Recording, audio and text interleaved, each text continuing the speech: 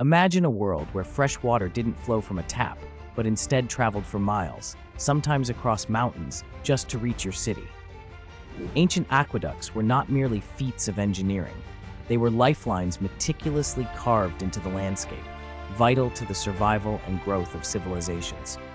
The Romans, masters of this craft, constructed arches and channels that snaked over valleys and tunneled through hills, sometimes covering distances exceeding 50 miles. Water moves solely by the power of gravity, calculated with astonishing precision, sometimes with a drop of just a few inches per mile, to maintain a steady, reliable flow. These channels supplied public baths, fountains, and homes, fueling the heartbeat of bustling cities and enabling urban life to flourish. But Rome wasn't alone in this ingenuity. The Persians built qanats, underground tunnels channeling water from distant springs to arid towns, ingeniously protecting water from evaporation.